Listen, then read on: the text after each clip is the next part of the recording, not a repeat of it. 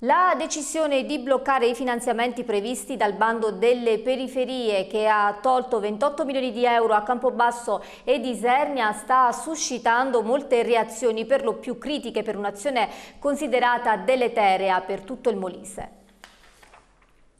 La questione è ormai nota. Il Senato della Repubblica, approvando di fatto uno degli emendamenti al decreto cosiddetto milleproroghe, pregiudica alcuni finanziamenti previsti dal bando delle periferie, bloccando risorse destinate anche alle città di Campobasso e Isernia, risorse pari rispettivamente a 18 e 10 milioni di euro.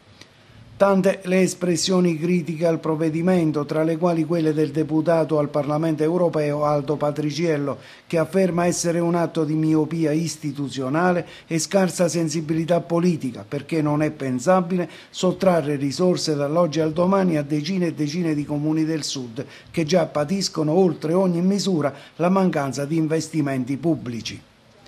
Anche l'Anci Molise interviene e con il presidente Pompeo Sciulli sottolinea come, a cantieri già avviati e a bilanci già impegnati, il danno che si provocherebbe assumerebbe proporzioni di gran lunga superiori ai milioni di euro di interventi totali previsti dal bando. Intanto, come ricorda la consigliera regionale Leonora Scuncio, il Consiglio regionale, attraverso una mozione sottoscritta da tutta la maggioranza e dall'opposizione del Partito Democratico, affida al Presidente Toma il mandato di intervenire con il Governo nazionale affinché possa rivedere la sua posizione e modificare la decisione già nell'ambito della votazione alla Camera dei Deputati. Tra le note che giungono in redazione anche quella del Movimento 5 Stelle del Molise, che interviene sulla discussione avuta in Consiglio regionale a seguito della mozione approvata a maggioranza. Il portavoce afferma che si è trattato di una discussione inutile perché i comuni non perdono i fondi, perché quelli che sono stati capaci